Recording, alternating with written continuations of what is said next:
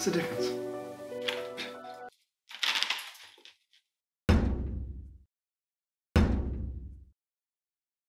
Come on.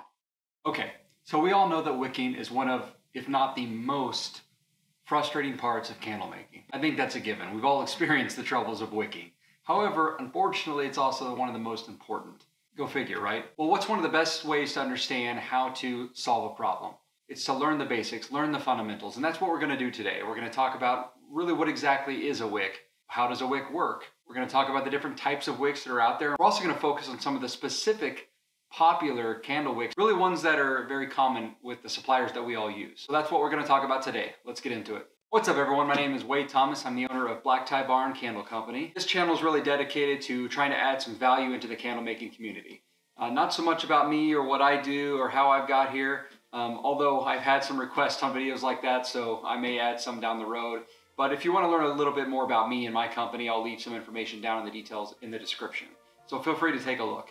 But anyways, today's topic is really about helping candle makers understand wicks and wicking in general. Now, we're not going to talk about the details of wick testing and really how to find that optimal wick. This video is really about the different wick types that exist, what makes them different from one another, and how you can use that information to make you a better candle maker. How you can use that information to help you decide which candle wicks to test for your applications. So what exactly really is a wick? Well, wicks are basically just braided or knitted materials, typically made of cotton, and they hold the flame on one end while using the other end to kind of supply fuel up to the flame. This is done through a capillary action to sustain the flame. If without the capillary action, without the fuel of the flame would die out. I think most of us understand in a nutshell what a wick is. But how exactly do wicks work? Well, to oversimplify it, I sort of kind of just talked about it. It functions like a fuel pump in a way, or really maybe a better way to explain it is like a straw. So it's essentially sucking fuel, which is the wax in this case, the liquid wax. So as the flame melts the wax, that turns it into a liquid, which is easier for the straw to then suck up that liquid and then fuel the flame. So if that is it in a nutshell, then why is it so complicated, right? Well, while the function of a wick is very straightforward, there's a lot of variables that go into a wick and what can cause some wicks to work while others don't. For example, one of the reasons that wicking is complicated is to supply the right amount of fuel to the flame. If too much fuel is sent to the flame, it can almost cause like an overflow reaction. And this is what we see with mushrooming or a carbon buildup on carbon head on top of the wicks. That is when too much fuel is sent to the flame more than it can consume, but not enough food up the straw or fuel to the flame, and that flame can eventually starve and drown out. However, the real issues that most candle makers have when working with a wick really boils down to two things. It's the type of wick being used and the size of the wick. Both very critical parts of wicking a candle correctly. There are hundreds of types of candle wicks out there, and each one of those have anywhere from 10 to 20 plus different sizes within that specific type of candle wick. So as you can see, if you just do a little bit of math, there are 100 different wick types out there, and let's just say for simplicity that each wick type has 10 different sizes. Most have more than that. You're talking about 1,000 different wicks possible to be used in each application. So you can see why it can get complicated pretty quickly, right? And those wick types and wick sizes really have to be taken into consideration when you're talking about the application that it's intended for. Wicks need to be used for a specific purpose. For example, let's say you're working with a really viscous wax, which is a wax that is high in viscosity. This can be some of your more harder to burn applications, some of your parasoys, or soy in general is a more viscous type of wax. What if the fragrance oil that you're using is a more viscous or heavy fragrance oil? And then again, you throw in additives like candle dye or UV inhibitor or Vibar. All of those things add to the complexity of that wax and the viscosity of that wax. And the harder, thicker that combination is, might possibly clog the wick, might not get enough fuel to the flame. What if you've got a wax that's ultra thin? Maybe it's not viscous at all. What if it has a low melt point and there's not much to it and you're not using additives, or you're using a light fragrance oil, right? Then that's a different type of fuel getting sent to the flame. In that case, you might need an entirely different type of wick, or for sure a different size of wick. In the first example, a wick gets clogged and it can't get fuel to the flame, then the flame's just going to eventually die out. It also might clog and cause some ugly mushrooming because it can't combust all the fuel. It could tunnel. There are several things that can happen. On the flip side, in the second example, if you got that thin wax and you're sending way too much fuel too quickly, that can also cause mushrooming. It can cause wild, hot flames that get out of control. It can combust way too much fuel. It can get very dangerous, right? I think we've all seen bad examples of candles that have possibly caught fire or just wild, uncontrollable flames. The wick was too large. The flame was too big. But at the very least, it's going to consume the candle much faster than you intended for. So either way, you're getting an unhappy customer. Reminds me of something I wanted to mention. So very commonly on Facebook groups or help forums related to candle making, I, along with many other candle makers that have been kind of doing it for a while, always kind of have this go-to response whenever someone says, especially some of the newer candle makers, ask a question like, I'm using a 3-inch jar, what wick should I use? And the responses we always give, and that I always give as well, is it depends, or depends on the wax and depends on the fragrance oil. Now, sometimes I'll go in more detail. I'll say it depends on the wax type, it depends on the fragrance oil you're using, and the amount of fragrance oil you're using. Sometimes I'll even say it depends on any additives you're using. But in a nutshell, what I'm basically saying is it depends. And the reason I say that, and the reason so many others say that, is not to try to be vague, to not come across like we're not trying to be helpful. It's just we're trying to reinforce the concept that it is so important to understand that wicks depend on all the other variables. You might remember from younger days or back in school, we learned a lot about the scientific method, and you had your dependent variable, your constants, and your variables. Well, your constant was the one thing that remained the same. The dependent variable was the thing that you were trying to change, the thing you were trying to affect, the end result. And then your independent variables, in other words, the changes you're making, are what combined with the constant is what causes that end result. So it's the same with candle making. Let's say, for example, the result we're looking for is a properly burning candle or a properly burning wick. The constant in this case would be usually your wax, because most people will use one or maybe a couple different main waxes. But let's say in this example that the constant in this example is the wax. Well, the variable would be the fragrance you're using, the amount of fragrance you're using, the jar that you're using, or maybe your jar is constant and you're flirting with some different waxes to use. Well, then your waxes become the variable, along with your fragrance and the amount of fragrance and any additives you use. And so the reason I mention the scientific method is to illustrate the fact that the variable, regardless, changes candle to candle. At the very least, every time you change fragrances, you're changing a variable, which means you need to retest and possibly use a different wick. It could be just a different size of wick. It could end up being the same wick, or it could be a totally different type of wick. You change the formula, the recipe of that candle. You've changed a variable in that formula. And when that happens, everything kind of has to be retested. So I'm going to explain this maybe in a different way too, that I think might be helpful. Imagine you're eating a milkshake, right? And let's say it's one of those really chunky type of milkshakes like a Blizzard, and it's got the chunks of cookie in it, or maybe it's got strawberry and other fruits in it. But either way, it's a milkshake that's really heavy and thick, and it's those great thick milkshakes with chunks of whatever you decide to add. Have you ever tried drinking one of those out of one of those tiny little white straws with a little yellow band, like the little tiny straws you get from McDonald's, right? Have you ever tried to drink one of those thick, chunky milkshakes or malts or Blizzards with one of those straws? How difficult is it? You could suck till your face turns blue and you're not getting anything out of that straw. That straw is not meant for that application. That straw is not meant to eat that milkshake. The chunks of fruit or cookie are never going to make it up that straw. Even without the chunks, the milkshake is so thick that it gets so frustrating trying to drink it, right? I mean, your milkshakes might bring all the boys to the yard, but if they can't eat it, they're going to go home. So what about those waxes that are thinner or not as viscous? For example, a lot of the straight paraffins are very easy to burn, or you might have a real low melt point wax. Either way, let's imagine one of those waxes that isn't as much of a tough application or tough to burn application. For this example, let's imagine a glass of water instead of a milkshake. Water's a lot thinner, it flows a lot easier than a milkshake, right? Well, that's the same situation with waxes. Some waxes flow easier than others. So again, for this example, if we're using water, let's assume that you're going to use the straw that you should have used for the milkshake. That the big red straw that's real thick and got a wide diameter. It's got the convenient little spoon thing on the end. That straw is great for milkshakes. But imagine sticking that into a glass of water and sucking up the water. You're going to suck up so much water you'd choke, or the water would go everywhere. You'd make a mess. But at the very least, it's inefficient. I mean, you're being wasteful. You're going to consume that glass of water much faster using a giant straw than you would if you just used one of the appropriate size. That was a fun analogy. I might have to use that more often.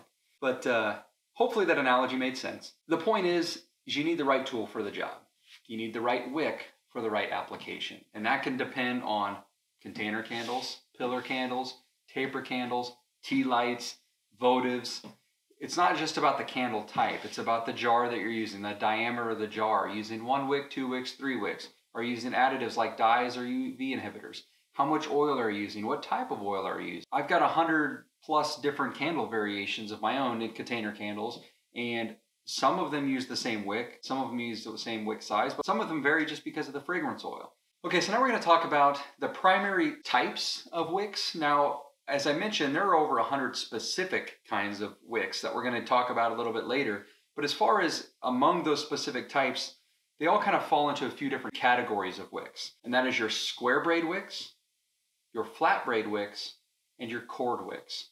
So let's talk real briefly about the differences between those wick categories. First, with your square braided wicks. Now, these aren't as common in the container candles as they once were. Your square braid wicks are either braided or knitted generally, and they can offer a slight curl to them, but they're really more square and round in shape, and they kind of offer a more full flame because of that.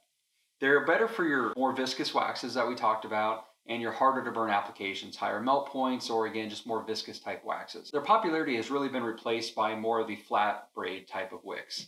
And again, in the specific wicks, when we talk about them later, you'll see a number of them fall into this category.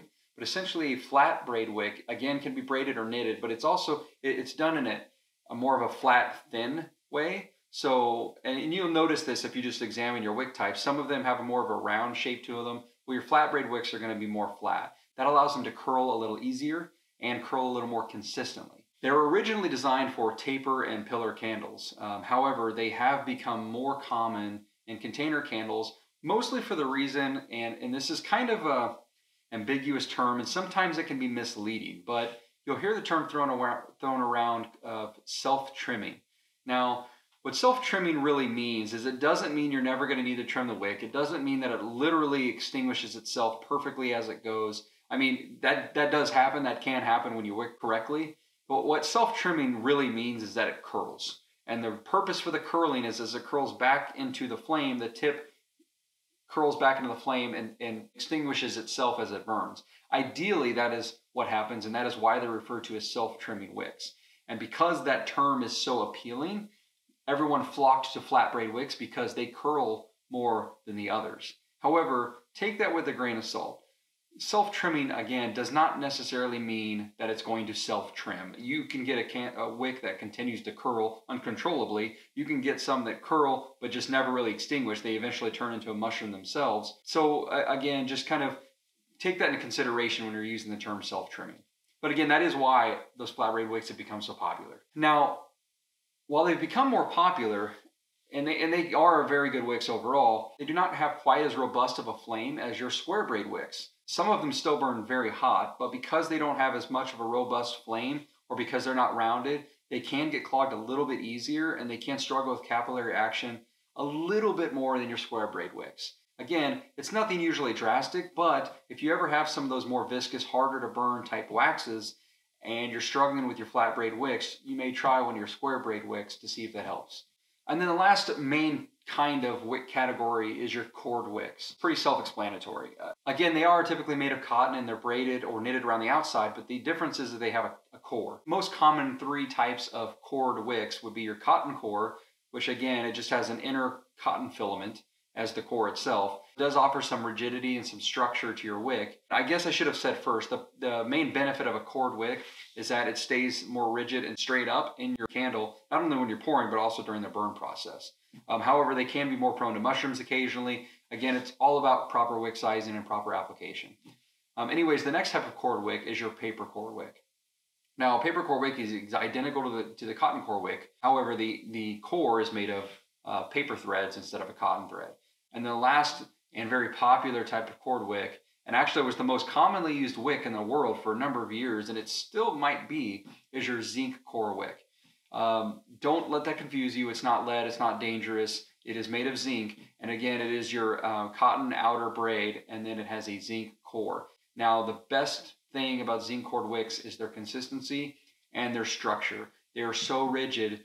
They never lean. They keep a perfectly centered burn profile or burn pool. That is why they're still a favorite among many seasoned candle makers.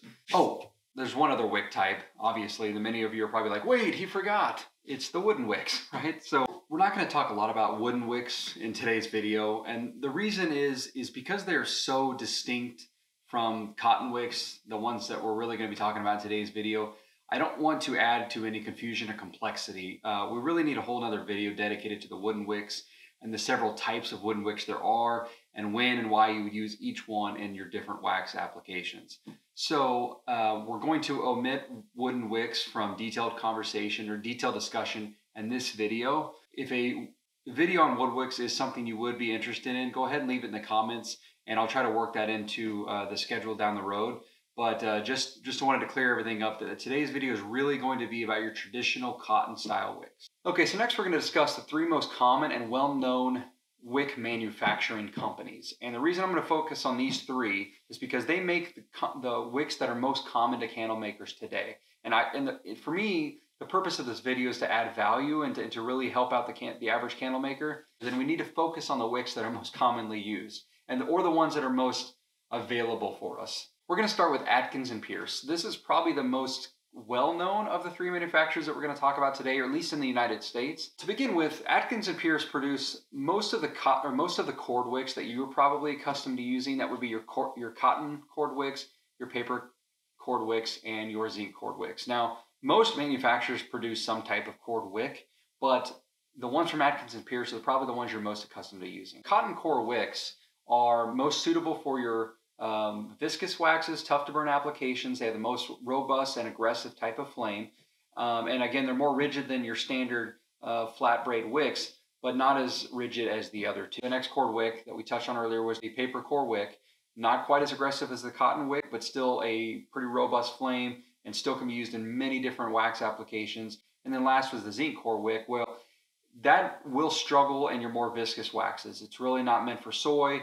And really, it's not even meant for parasoy blend if the percentage of soy is significant. Really, where you're going to find the most success with your zinc core wicks is going to be in your paraffins, your parasoys where you're heavy on paraffin, or very low melt point soy blend waxes. For example, your Pro Blend 600, your Joy Wax, those are probably the max of the limits that I would use on a soy blend wax where zinc works well.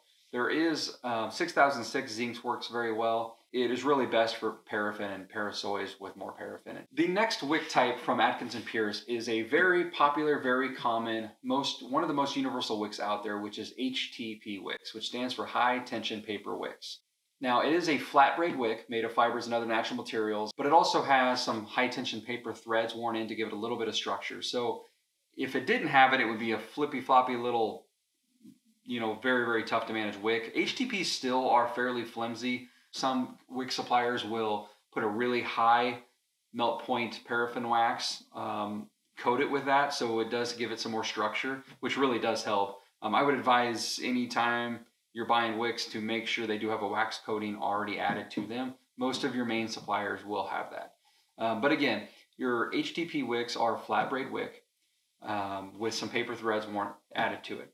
By the way, all the wicks, when you purchase, can come in little sample packs. You can get a sample pack of various kinds of wicks and various sizes to really help during your testing period. But when you do come to order, they typically will come in packs of 100 size like these. And then as you grow and grow, you can get packs of 1,000. Some do 500, but it really varies. But again, they usually you'll want to buy several different sizes of every wick. If you're not doing a few sample packs, by the time you start ordering in bulk, you still need to get several sizes because of those variables we mentioned earlier, you might need several different sizes. Now, one of the main benefits of an HTP wick, it has a really consistent curl. And it also works good in most wax types. You can use it in paraffin, soy, parasoys, coconut. You can really any kind of blends. It's one of the most universal wicks out there, and that's why it's so common. A lot of people will just start with HTP, order a bunch of sizes, and make it work. Again, so if you're ever struggling with wicking when you haven't tried HTP, give it a shot. You want to test several different sizes, of course. Now, there is another kind of wick from Atkins and Pierce that's just simply called a square braid wick, and it's not very commonly sold by a lot of your popular suppliers, candle maker suppliers, but they do offer one that's just called square braid wick or square wick. And this is really one of the only types that we're going to mention today that fall into that square braid category, because again, they just haven't become as popular. Square braid wicks are used still a lot in beeswax candles. So the next company that we're going to talk about is a manufacturer called Wedo. Now it's W-E-D-O. It's another one that you're going to be probably pretty familiar with, as they make a few very popular wicks as well. First is being the LX wick. And the LX wick is again, a cotton wick, and what's interesting about the LX wick is that while it's still a flat braid wick, technically, it actually has a little bit more structure than the other flat braid wicks. And that's because it has some threads woven in to help stabilize it a little bit more. Now, again, HTP has some threads woven in, as all the other flat braid wicks do as well, but the LX wick does keep its structure a little bit more, and it will give you a more symmetrical, kind of even centered burn pool. Because it gives one of those more consistent centered burn pools, it has become a pretty popular choice among the flat braid wicks. It doesn't curl like your HTPs and your CDs and your Ecos would. I mean, it can, but it's just not as common. It really does kind of keep that more centered stock, and it is a high stock wick, which has its pros and cons. Again, the pro of this wick is that it stays nice and taut and centered. But one of the cons is as it continues to burn, the stalk, because it doesn't curl, it also doesn't really want to erode. But the stalk will get taller and taller and taller. And so it might not look like to a customer that it needs trimmed because it's not curling, you're not seeing a lot of debris, but it gets so tall that the flame can get really high. And that high stalk is a characteristic of the LX wick. It's really best for paraffin waxes and parasoy waxes. It's not as common and probably not recommended for soy, as it's not a very robust flame that can help with, that is successful in those viscous waxes. Next is Eco. The Eco wick is a pretty common and popular wick these days as well, mostly because it's marketed pretty well by some of the main suppliers. It's another coreless flat braided wick that does have some paper filaments woven in. Again, it's to provide a little bit of structure. I would say the Eco has a little bit more structure than the HTP wick or the CD wick does, but I have found that it really is best in your soy waxes. Now, I've seen that it's marketed and made to be a good wick for low point paraffin waxes or low melt point paraffin waxes. I have not seen that in my experience. I have tried Eco wicks in every wax that I have sampled, and I've really not had much luck with Eco overall. The best wicks or the best wax that I've found that Eco has worked in has been like a all soy wax, like a 464. I've had luck with it in a parasoy of Claris 3022, which is mostly soy. And then what I really had the best success with it was the old wax, the CB Advanced Soy Wax that was made by Eco Soya. It is no longer available. They no longer make that wax as of a few years ago. But other than that, I haven't had much luck with Eco wicks overall. Some suppliers still recommend it, and I think that's mostly because they supply it. I don't find it to be the wick of choice in almost most of the applications I use. The last wick we're going to talk about from Wedo is an RRD wick. This is a well-known wick to longtime seasoned candle makers. It's been around a long time, but is not very popular in use today. And it is a directional rounded wick. It's really kind of a mix between an LX and a cotton core wick, sort of. So it's a flat braid wick like an LX, but it really has more of a rounded shape like a cotton core. But it is directional as well, which means that the capillary action, the flow of the fuel is really better in one direction. Oh geez, can't believe I just said that band. Flow is better in one direction to the flame. So you know how many of us, when we're doing wick testing, will trim the wick and then we'll reuse a wick later. So maybe we'll cut the wick off the tab, and then we'll insert it into a candle to test a little bit further. And typically it doesn't matter which direction you put the wick in, bidirectional wicks. RRD wicks are a directional wick. Now it will flow both directions, but you really want to get the right end in the wax. They're made to really flow fuel up one way for the best capillary action. So if you do use RRD wicks, make sure you know that that is something that is unique to them. Again, this is a wick that is better for some of those tougher to burn viscous waxes. The last manufacturer that we're going to talk about today is the Heinz Jensen Technical Braided Wicks. Now, Heinz Wicks is what you'll mostly hear them referred to. They make the CD wick and the CD-in wick.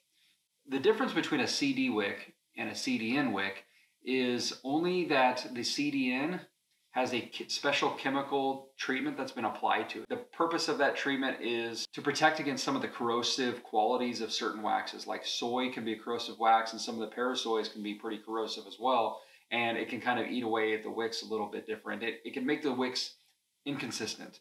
So if you ever had inconsistent burn issues with soy waxes before, it's not uncommon. And this is one of the reasons that a CD-in wick was created. Now, I believe that the CD-in wick, that special chemical treatment that's been applied to it, is patent pending. Most people aren't using a CD-in wick. It's not super common. CD wicks are still by far the most popular. And if you ask most candle makers that have used both, they don't see much of a difference, me included. I'm not a big user of CD wicks in general. I'm not a big fan. I'll talk about it a little bit more later. But between the two, I don't find much of a difference. Anyways, the CD and the CD-in wick, they're also, by the way, referred to as Stabilo wicks or Stabilo wicks and Stabilo KST. The Stabilo is the CD wick, and actually Stabilo is the current name. CD is the old name. And then Stabilo KST is the CD-in wick. It's that KST treatment that's been applied that makes it different from the original. But anyways, that's the only wicks we're going to talk about from the Heinz Jensen group. That's the wick that is most commonly used by that company. There is one other wick type that I want to mention, and I'm not entirely sure what manufacturer makes it, but I think it's worth mentioning because it's a pretty good overall wick, and it's becoming more and more popular. I see it in the forums. I mention it a lot myself because I have found that it works in various applications, and that is the Premier 700 series wick. You can find it at Flaming Candle Company. I believe you can find it elsewhere as well. I'm not sure. It's the only place I've bought it from. But it is essentially a hybrid flat braid wick and a cotton core wick. It's similar to LX in shape and appearance, but it has a cotton core to it. Out of all the traditional non-cored wicks, I would say it's the most rigid for sure. It's similar to LX, but I actually find it to be a better overall wick than LX wick. Some of the reasons are that it has a consistent burn properties. It has less smoke and soot. And less mushrooming than a lot of the other wicks. Part of that is because it does stay upright a little bit more in the burn pool, especially for a flat braid type of wick. And that can really help keep the soot off the walls of the candles. And that's regardless if it's soy, coconut, or paraffin. Any of them can soot. I tend to find a little bit less with Premiers than I would something like the CD, the Eco, or even the HTP. I find that the Premier 700 is a really overall well-balanced wick, just like the HTP is, as it works in many various types of waxes.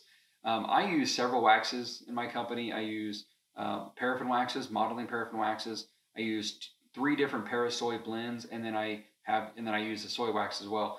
And all of them I can use Premier wicks. Now I use various sizes, and that is actually one of the other benefits of a Premier 700 wick. Is the Premier 700 series comes in several different sizes, the most of any of the wicks I've used. They start all the way at 720, a Premier 725, all the way up to a Premier 799 is the highest that I've seen, that I've used. And they're pretty much increments of 5 all the way up. So you got 725s. And then actually I think I use 735, 45, 50, 60s, 70, 75. It's not exactly 5 increments all the way through, but as you can see, there are several different sizes possible. And that helps you really dial in the right size a lot. So Premier 700 wicks, if you haven't used them before, check them out. I will put a link in the description below, but you can find them at the Flaming Candle Company. And again, if you haven't tried them out, you might find them beneficial. I would give it a go. So let's talk about my favorites. Now, I say that kind of tongue-in-cheek because I talked earlier in this video about you can't really have a favorite type of wick because it depends on all the variables, right? So I don't want you to think, wait a minute, he said there is no one-size-fits-all wick. How could he have a favorite? That makes no sense. Okay, so before you chastise me, hear me out. Yes, 100% true. And I do not take back anything I said earlier. In fact, if that's the one thing you take away from this entire video, it's that every variable matters and you have to test every single change for the proper wick.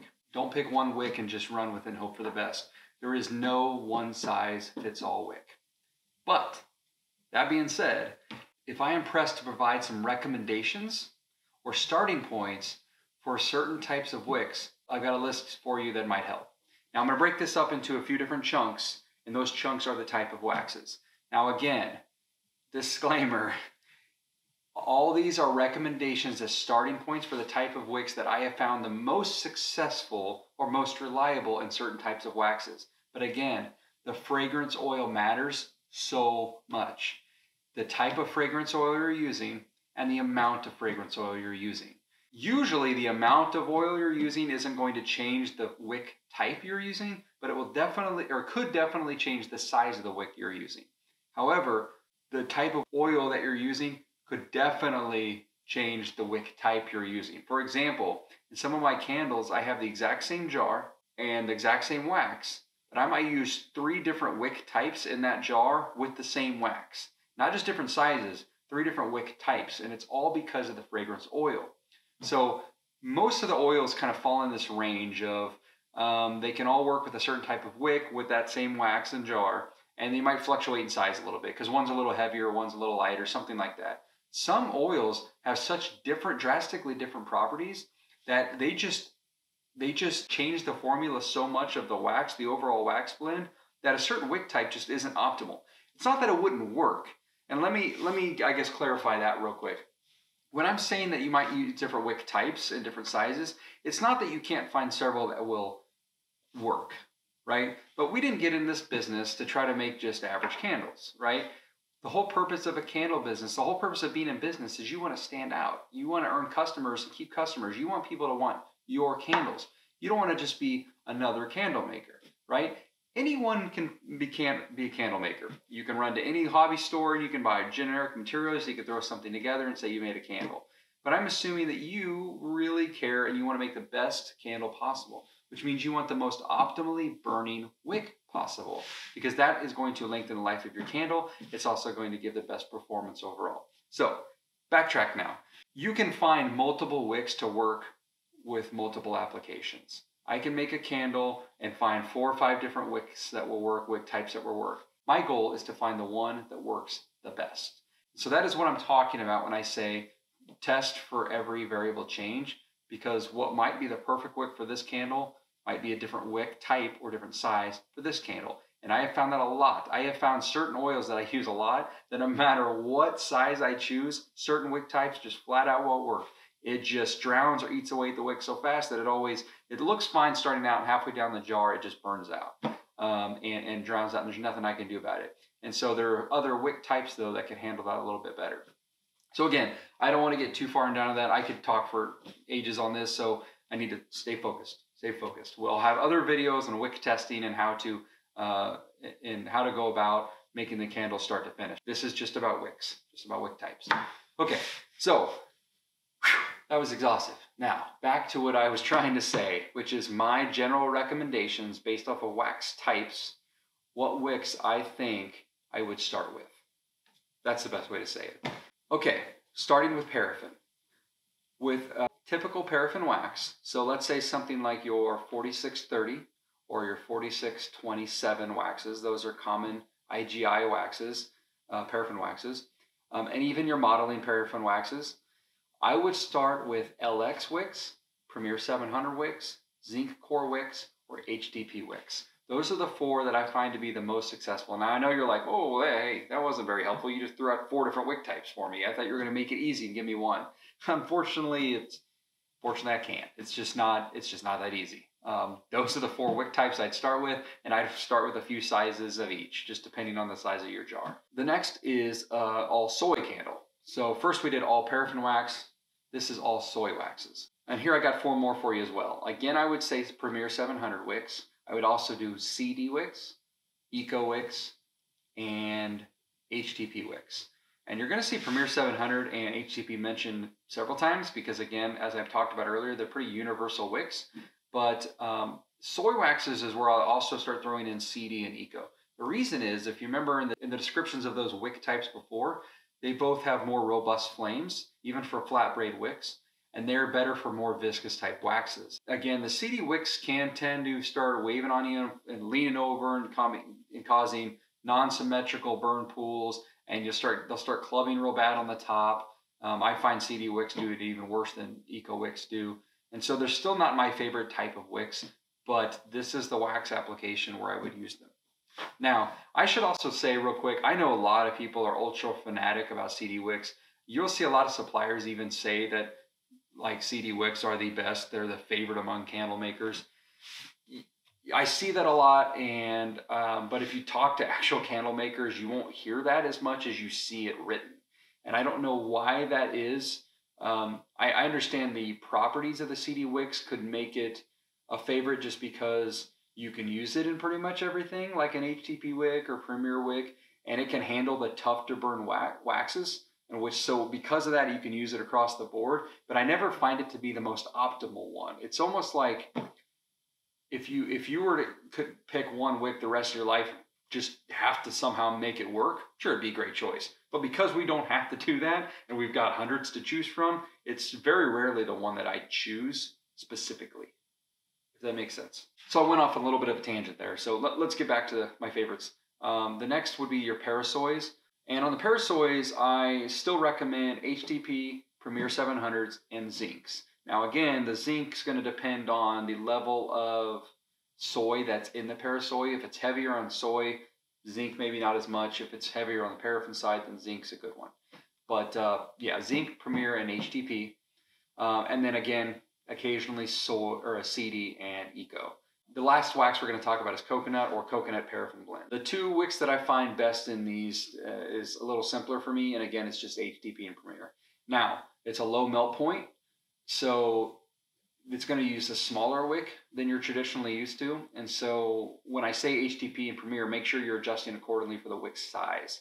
I do find that Premiers and HTPs do work well in coconut, but you've really got to use the smaller sizes.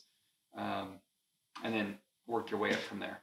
Okay, so that's a dive into the specific wicks types, what makes them unique from each other, where they can be most purposeful in their applications, and when you should consider using them. But there's one other thing that I want to mention real quick. And I know this isn't a candle making video. This is more of an informational video about wicks in general. But I feel odd. I feel a little weird talking about wicks and then not mentioning wick tabs or the way to adhere your wicks to the jars. So let me just throw this little nugget in real quick. You have a few different options when you're going to attach your wicks to the jars. The first option is not to. And that's a bad option. Let's just be honest. I've seen way too many videos and DIY posts and blogs about some handcrafter on Pinterest talking about how you can make your own candles at home. And they literally just take a bowl and they take a wick and they just set it in the center, or maybe they'll put a little wax on or something and set it in the center, and then they pour the candle on top, and they just think that's going to work. And then a couple burns in, the wick's moving and floating all over the place. I am assuming that none of you are doing that. If you are, I would highly recommend stopping. The next option is, I just touched on it, and that is slightly better than not doing it at all, and that is using a high melt point wax on the bottom of your wick tab and then securing that to your jar and then pouring the rest of your candle in. I say slightly better because at least you used something. Realistically though, I don't think it's any better at all. I mean, the concept to me of using wax as a glue to hold your wick is almost hilarious to me, because the rest of your candle is also made out of wax, and the whole purpose of that wax is to melt. I know that it's typically going to be a higher melt point wax on the bottom of your wick, but the wax is going to soften up, and that wick is just not going to stay there. I think we all know that. So let's get to the real options. The first real option, the most common by far, is your wick stickers. Now, it does depend where you get them. You want to get high quality ones. I would buy them from your reputable suppliers. I have never had any that were cheap and would just come unstuck, but I have seen complaints of it. I would just make sure that when you're buying them, you're looking for high temp resistant or very good adhesion. I've typically bought mine from places like Candle Science, and I've bought them from a few different places. I've never had an issue with them coming loose, although I know it happens, and I've heard others have it happen as well. My advice, if you're experiencing wick stickers coming loose in your jar, before assuming that the stickers are just not good or not a good option, is to make sure your jars are clean. The wick stickers aren't going to stick very well if there's dust, debris, anything. Do a little spritz of rubbing alcohol. Make sure they're clean. Wash them out before you use them. You should be probably doing that anyways, but that will help the wick sticker adhere to it. Also, make sure you're actually pressing down and securing that wick sticker to the jar firmly. If you just kind of set it in there and then immediately pour in your liquid, yeah, it's not going to stay put. But if you get it down in there and you really press it in nice and firm, and maybe give it a couple minutes, just kind of get that tacky touch to it, then you should be fine.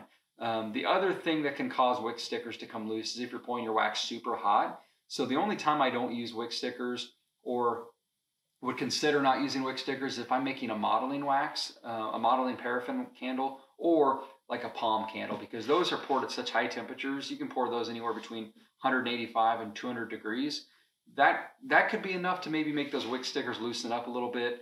But again, I've still never really had that happen. I still think wick stickers are a good choice. Most candle makers are using them. I would say the majority, at least, are using them. So I would still think they're a good choice. The next is hot glue. Now, hot glue comes in several varieties as well. As long as you're using a high temp hot glue, then you should be totally fine. I don't use hot glue myself, so I would just recommend reaching out or asking others to use hot glue, what works for them, what hot glue they're buying, and just make sure that you do some testing first. Last but not least is a RTV silicone adhesive.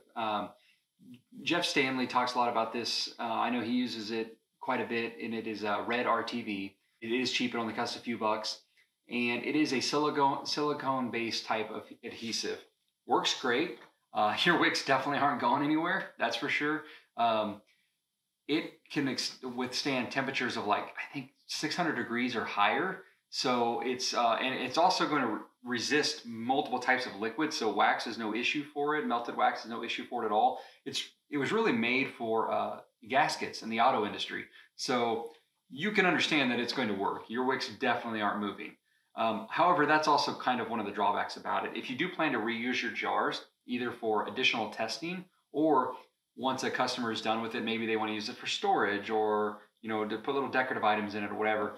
I mean, good luck getting that out. You're usually going to break the glass before that sucker will come up. So just one thing to consider. I don't think for most people that's a huge issue. The bigger issue for me with the RTV is the time it takes to cure. To me, it's a little bit kind of a workflow process issue for me to try to use RTV, because the cure time is about 24 hours or more, depending on the environment that you're in. So you would have to apply the RTV and the wicks, and then if you try to pour your candles any sooner before the cure time, it's really not that effective, or effective at all potentially. So again, Jeff Stanley does use this a lot. So if you have any questions or concerns about it, he might be able to give you better information on it than me. I have used it, and again, it does work well, but I just generally don't have the situation where I can wick a bunch of candles and then wait a day to pour them. It just, to me, becomes a logistical issue at that point, if that makes sense. Okay, so we covered a lot of information today, really all about wicks, just as the title said. Hopefully you found some value in it. I know that wicking's a pain. We all know that. It is the bane of every candle maker's existence, right? But it is so critically important to get right. If I had to estimate, if I had to make an educated guess, I would say that 80% or more of the struggles and problems and mistakes that candle makers have is regarding wicking, or at least related to wicks in some way.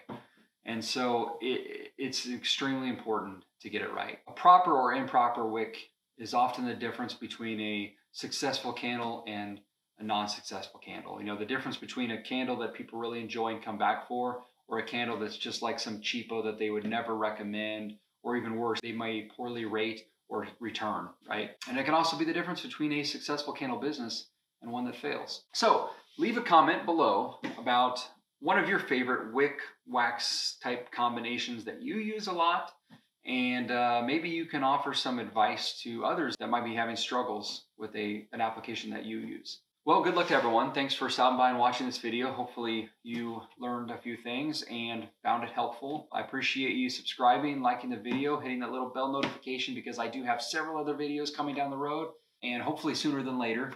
And we'll look forward to seeing you next time. Happy candle making. Thanks.